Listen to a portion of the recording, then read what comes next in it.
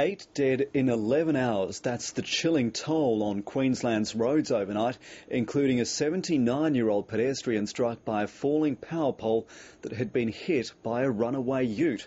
Another 5 people were killed in 2 crashes just south of Brisbane. At Loganlea, 2 young men died when their vehicle left the road, hit a culvert and rolled several times. One of the men wasn't wearing a seatbelt. Not far away at Beenleigh, 3 members of a rock band were killed when their van was hit from behind while trying to pull off a highway. They were on the way back from performing at a local hotel. The loss of 8 people today is an absolute tragedy. We have 8 families who are shattered and grieving as a result of these accidents, and our condolences go out to those families.